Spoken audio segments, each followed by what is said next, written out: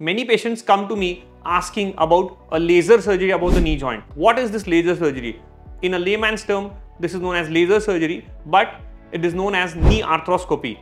In knee arthroscopy, with a small mini incision or a keyhole incision, you introduce a camera into your knee joint.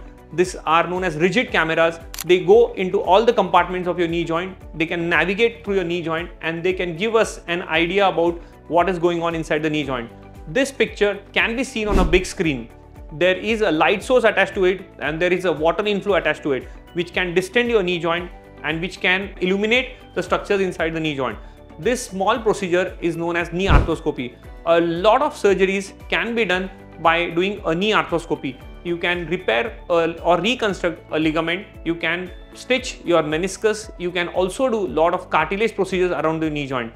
Hence, knee arthroscopy, or commonly termed as a laser surgery or an endoscopic surgery around the knee joint, is a popular surgery for treating a lot of knee sports injuries around the knee joint.